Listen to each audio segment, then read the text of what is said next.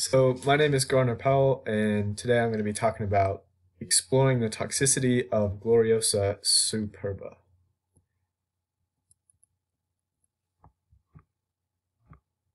So, the botanical description of this plant, first of all, it has many names like creeping lily, tiger claw, fire lily, and you'll kind of see why it gets that name here in a second. It's a perennial herb with vine-like growth. It's a monocot plant.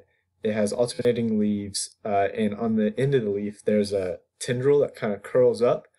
The flowers have six tepals, which are basically just the petals, which are red with a wavy yellow margin.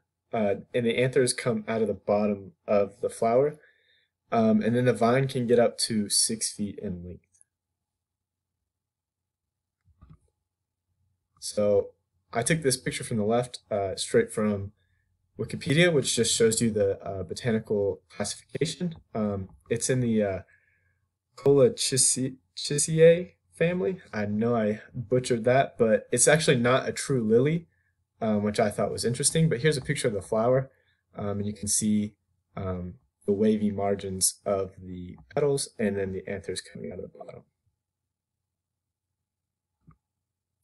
So the range of this plant, it was first described in Africa, India, and Southeast Asia, but it was only introduced to Florida, which then it has since spread to many of the other southern states, southeastern states. And this plant is pretty hardy. It can grow in many different soils and many different kind of soil qualities. And the plant is mainly pollinated by butterflies and small birds.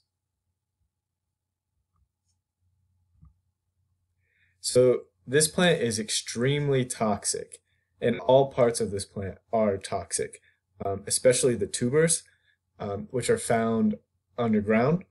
And the main two toxins are colchicine and gloriosine, which are toxic alkaloids. And these have been used for murder and suicide throughout some histories.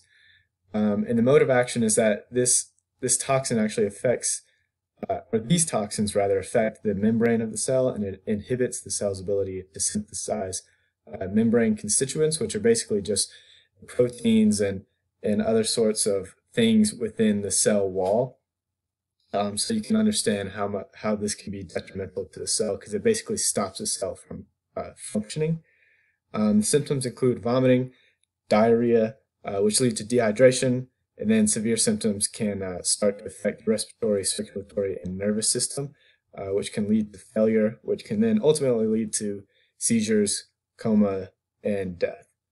And an interesting fact is that this poison was used on arrows in Nigeria.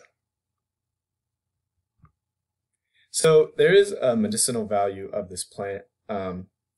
There's anti-malarial juice, which is made by the Ulanga people from Tanzania, which I thought was pretty cool. It's also used to ease coughs and just general pain in the Ivory Coast. And the juice from its leaves are used to kind of wake people up who have fainted, kind of like a smelling salt almost. And then also in Zambia, juice from the leaves can sometimes either just be mixed into a paste or applied with butter, and it can be applied to the face and scalp to get rid of acne and lice. So it has a lot of other medicinal uses. And there are my sources. Thank you.